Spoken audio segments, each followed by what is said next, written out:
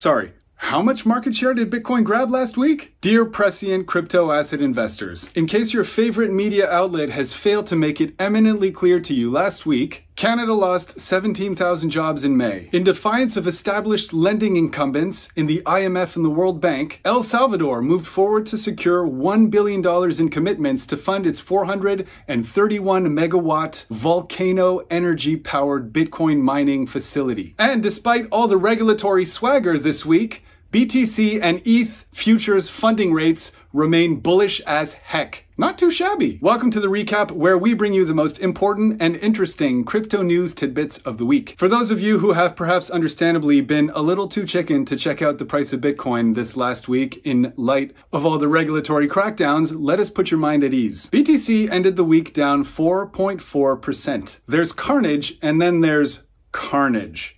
And if you're listening to this, you no doubt have a pretty good understanding of what carnage looks like.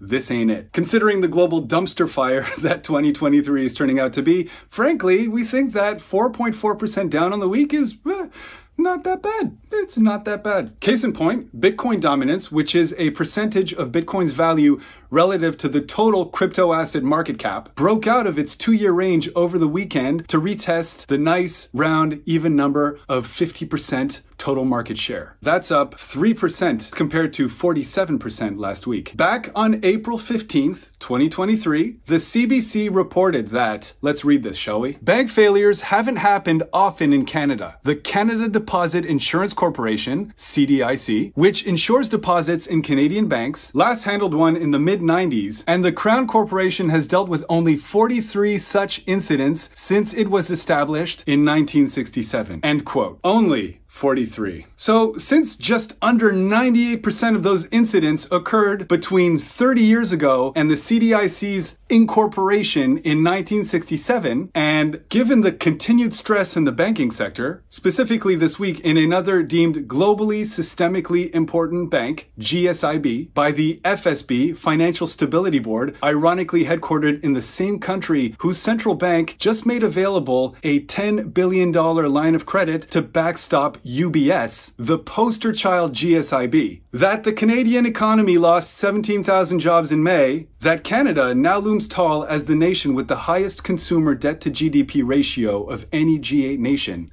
and that the Canadian dollar has lost on average 400% of its value relative to real estate over the last 40 years. Is it any surprise, we ask you, that hard monies like Bitcoin are showing themselves to be so relatively resilient? We think you can guess what our answer to that question would be. Not financial advice. Check out the weekly recap at endax.io/blog for links to any of the articles, stories, and of course, data to back up the bold claims made above.